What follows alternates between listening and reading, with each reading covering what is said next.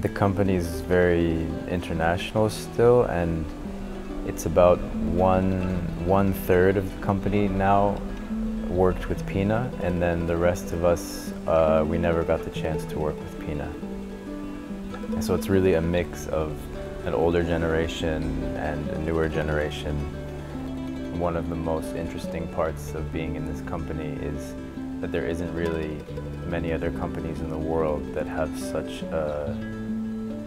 so many different generations all working together.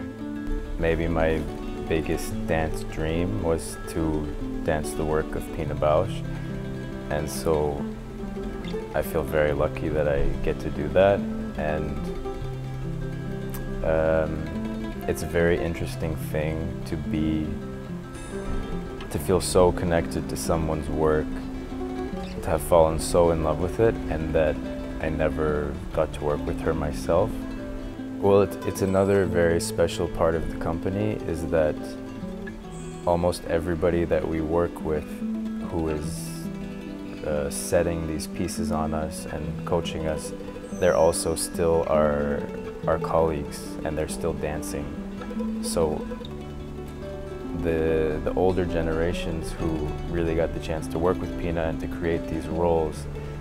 it's not that they stopped dancing and now they just are setting the work and being our directors. They're still working with us. So we get to have them as our coaches and these people who are setting the work, but I also get to learn from them as colleagues and to watch them. When I found out that the company was going to be really investing in doing new work as well as continuing this legacy of Pina Bausch, it made me feel like I really needed to know what that was, because the legacy of Pina Bausch is so huge, and she's had such an impact on the dance world. And then it's a very fragile and very beautiful thing how this legacy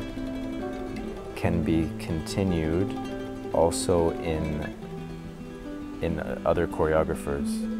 So in a way, the legacy of what she built in Tanztheater Wuppertal is also bigger than her own work. And so the company has this capacity to be able to carry on this legacy also in other work. But finding this for me is really a reason why I felt like I needed to come to the Tanztheater now, was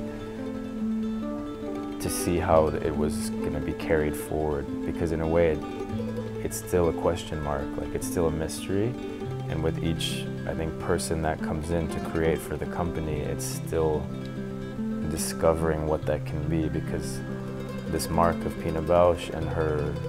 language, her style is so strong, and so strong in all of the people there.